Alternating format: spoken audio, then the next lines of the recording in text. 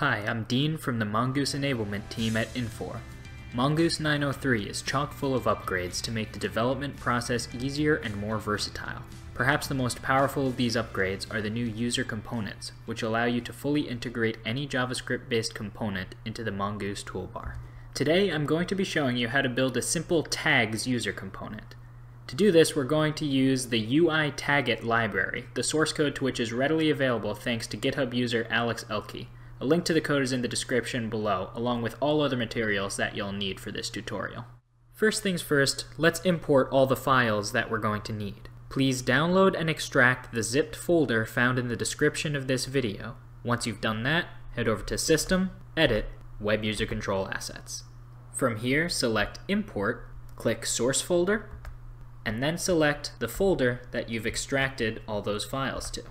Click OK. The target path field denotes where our files will be located in the Web User Control Assets screen.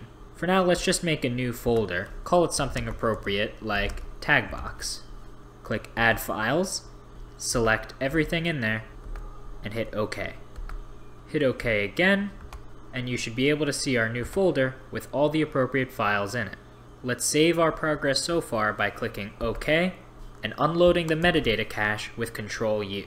Mongoose will prompt us that we have unsaved changes, so let's click Yes and confirm that we've saved them. Now that that's done, we can actually start making the component. So go back to Edit, Web User Control Assets, navigate to the folder that we made, make sure it's highlighted, and click New. Don't worry, we're not going to have you code the HTML from scratch. Let's first rename our component to something like Tagbox. And under here where it says Content Type, select from the drop-down menu, Application User Component. There, now doesn't that look better? Our user component will need a name. Unsurprisingly, we'll call it Tagbox. For source, select the file tagbox.js. This is one of the files I had you import earlier. Right now, it doesn't have very much meaningful data in it, but don't worry, we'll edit it together to make it do what we want. Check Show in Toolbox, select any image that you've imported into Mongoose, and create an appropriate label. Click OK, OK again, and clear the metadata cache with Ctrl-U, and now we should be able to see our component in the Mongoose toolbar. There it is. Now we can select our component and drag it anywhere in the Mongoose form, just like we would any other component. If we were to open up our form on the web, we wouldn't see anything just yet, because none of the files that our component should be reading from have actually been attached to the component yet. To fix this, let's go back into Mongoose, go back to System, Edit, Web User Control Assets, and go back into our component. Notice anything different? Now that we've actually saved the user component, we can find the list of all other files in the Web User Control Assets screen that we can import from. So let's find our files that we've already imported and attach them to our component. Once we've attached the JavaScript, jQuery, and CSS libraries that we need, we can get to work on modifying this source file to actually give the component functionality. Open up the file in any text editor and you'll notice that prior to the prototype, there are two blocks of code that we've written out. We've included these because they're going to be in pretty much any component you write, relatively unchanged. However, there are a few things to note. In the first block of code, the name property must exactly match the name that we've given the component in the Web User Control Assets screen here. Additionally, the name of the object that we return here is the same as the name of the object that we initialize here and prototype here. Wait a minute, what's this? SohoUtil.generateID is not a method that's found in any of the files we've imported thus far. Looks like we missed one. No problem. Let's head back to the Web User Control Assets screen and fix it. Find the file called SohoUtil.js and import it. Notice that SohoUtil.js was moved to the bottom of the Requires field. This is no good. In the Requires field, order matters, and these files that we've included beforehand are going to read from SohoUtil.js. So let's click that and move it up to the top so that we don't have any inheritance issues. Click OK, OK again, unload the metadata cache with Ctrl-U, And now we can finally start editing the prototype and give this component some functionality. All user components require some HTML to get them to actually show up on the screen. For the tags component, the HTML is very simple. It's just an input box. Okay, so let's write the function. Get HTML. Make sure the H is capitalized. Again, it's a function.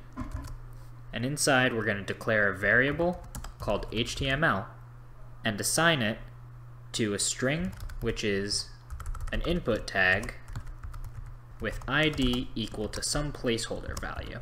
We'll just call that 0.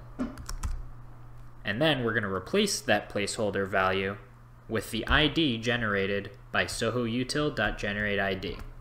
To do this, it's just .replace the placeholder value, this .id.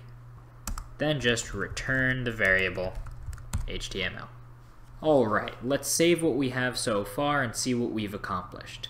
Let's copy all of our code, go into Mongoose, go back to System, Edit, Web User Control Assets, edit that JavaScript file, select all, and just paste what we have.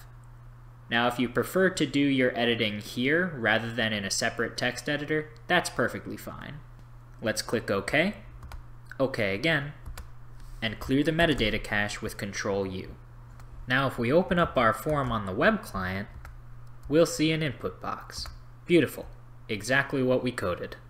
All that's left to turn this plain old input box into that beautiful tag box I showed you earlier is just to initialize the UI tagit library in our JavaScript file. So let's head back over to that file and put on the finishing touches. This portion of the code will go in the onFormReady function, which is called as soon as the form finishes loading. We're going to need to define a jQuery object that we can attach the UI tagit library to. Doing this is very similar to defining the HTML variable that we did up here in the getHTML function. We create a variable, let's call it tag, and we set it equal to a string beginning with the £sign and ending with another placeholder value, which we'll replace with the object's ID. Now let's actually make that jQuery object with the $sign and initialize the tagit library. Let's copy this code into Mongoose and see what we've got. Remember to unload the metadata cache every time you edit the web user control assets. Let's return to the web client, sign out, sign back in, and open up our form. Let's test it to confirm that it worked. Beautiful. In part 2 of the tutorial, we'll go over how to bind your components to properties so that you can use them to store and modify data. Thank you very much for watching. Happy mongoosing!